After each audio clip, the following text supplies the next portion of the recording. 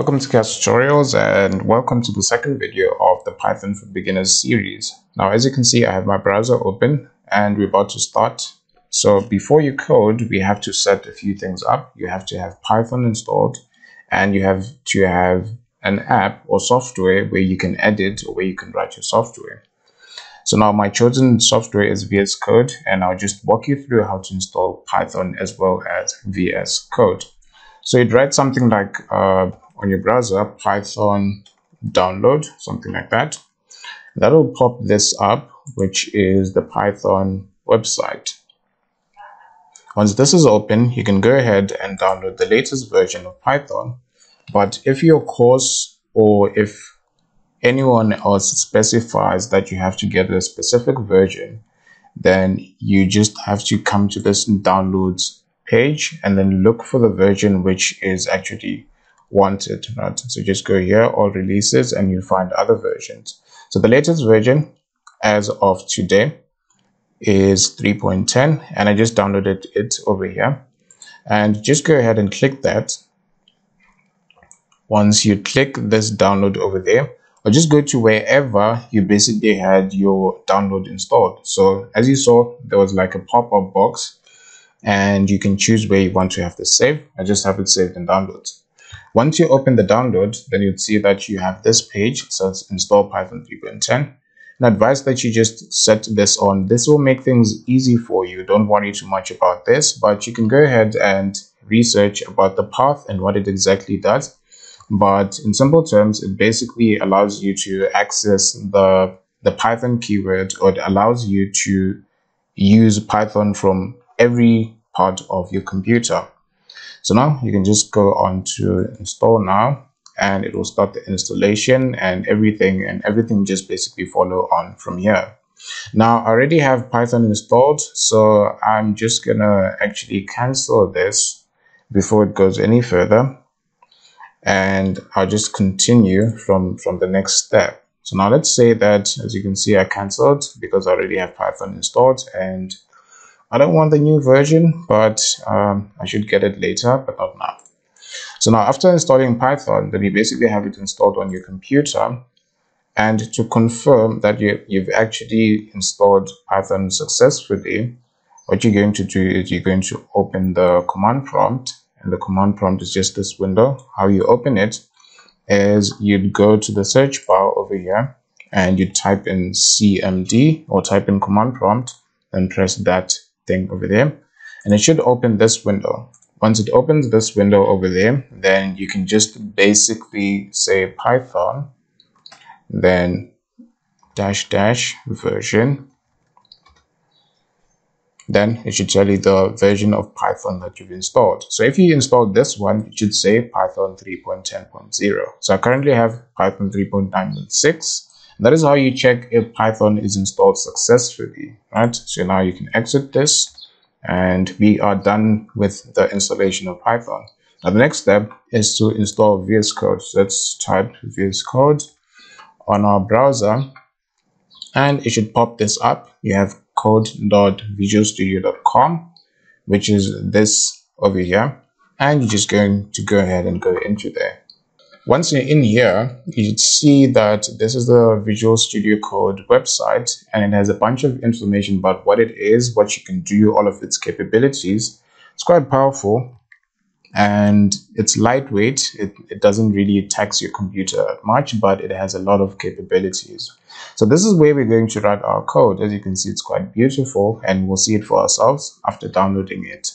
So now you basically press this button to go onto your download and it'll just pop up in this box to ask you where you want to install. You can have it installed in downloads or wherever you want to install it. I already have it installed, and once you have it installed, then you can just go ahead and open the file that you downloaded, right? And this will be the next step that we are dealing with. So you're going to open that file that you now downloaded, which should be called something like VS Code user setup. And if you open it, then just like when we were installing Python. It has a bunch of options for you. Just go ahead, accept the agreement, then press next. Then if you want to have this on a desktop, you can just check that so that it creates a desktop icon. Then you're going to say next and press the install button. Everything after this point should be quite clear and you should just follow along.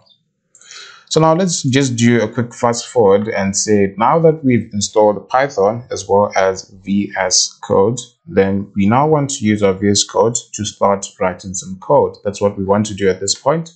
I'm just going to go ahead and close this browser window and open VS Code. Now when you open VS Code, this is what you should get. It should have this welcome screen with a bunch of other things if it's your first time opening it. And now we are finally here, almost ready to code, and we can just go ahead and do this first of all. So on your desktop, wherever, you can just create a new file, say new folder, and let's call it Python, or you can call it whatever you want. It's basically up to you. You can see what you want to call it. I just basically called it Python, right? And this is my Python file over here, and I'm going to go back to VS Code. And in here, I'm going to say file, then say open folder. And I basically want to open that folder that we created. So we created a folder on the desktop and its name was Python. So there it is. I'm going to select that folder and it's going to open the folder.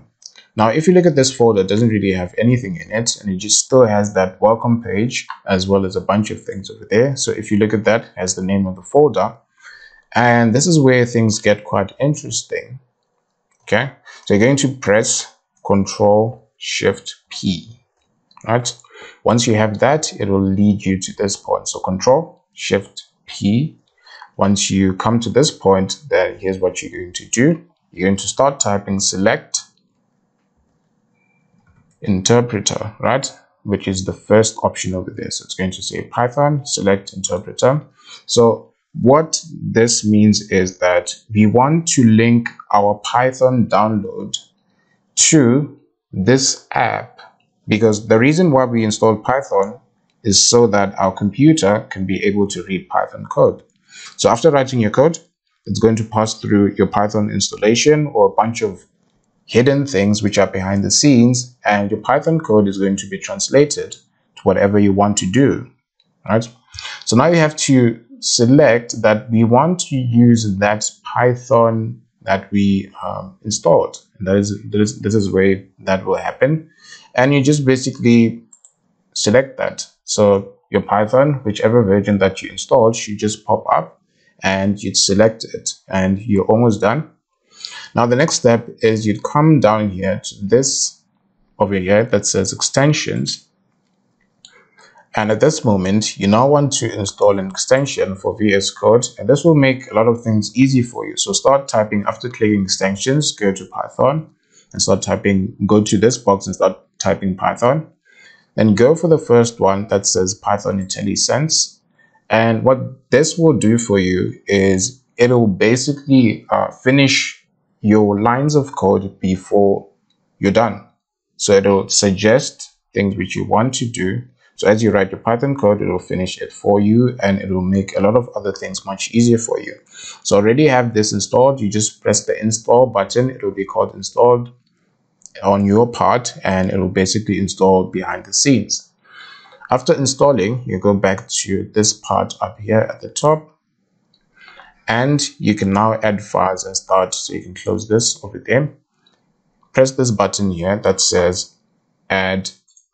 So if you come to this button over here that says new file, so you're going to press that button, new file, and call your new file. Let's call our file hello world, because that's exactly what we're going to do in this, and .py.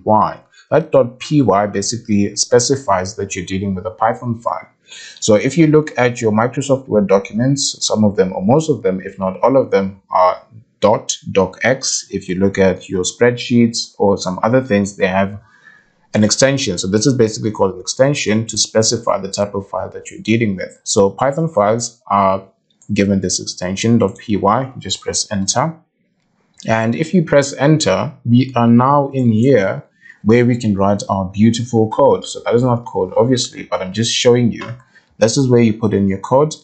And here goes our first ever Python code. So here's what we're going to do. So follow along, just write print. And as you see, as I said, it suggests what you might want to write. So it already has print for us. You just press tab, and when you press tab on your PC, just finish it. And when you press tab on your PC, it'll finish the sentence or the line for you.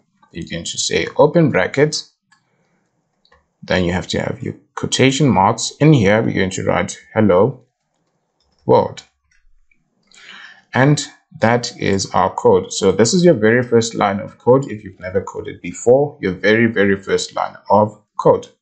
And what we're going to do next is we're going to now come back to our page, then come up here to the top right. So on our top right, there's this button over here. If you look at this button, it says run Python file. And we're just going to go ahead and run this Python file. So press the button, looks like a play button.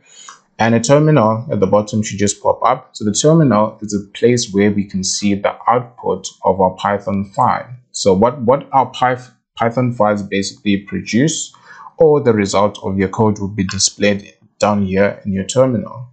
And every time you press that play button or that run Python file button, this is where you expect to see your output. So the only way to know that code works is if you see what it produces. And this is where we're going to see that. So now let's just wait for it to load. It's taking quite some time. And if you look at that, it says hello world. What did we tell it? We said it should print hello world, and that's exactly what it did down here. So this is how you download Python. This is how you download VS Code and set it up so that you can code in Python. So you're now ready to learn Python. You can take this as a first lesson if you want. And I was just showing you how to install Python, how to install VS Code as well, and how to run your Python files. And if you're wondering, or if your course specifically wants you to use Jupyter notebooks and stuff like that, so Jupyter notebooks, this program also supports Jupyter notebooks. So you can open Jupyter notebooks, you can create Jupyter notebooks using VS Code as well. And that is why it's quite cool. It has a lot of capabilities. And I think I'll make another separate video for Jupyter notebooks, how to deal with them, how to make Jupyter notebooks, and how to work with Jupyter notebooks in VS Code. So just stay tuned for that, or just scroll down in the series and see if I do have a video for that. Until next time, then I guess I'll see you in the next video. If you like this video, just give it a thumbs up. And if you haven't subscribed, please consider subscribing. I'll see you in the next video.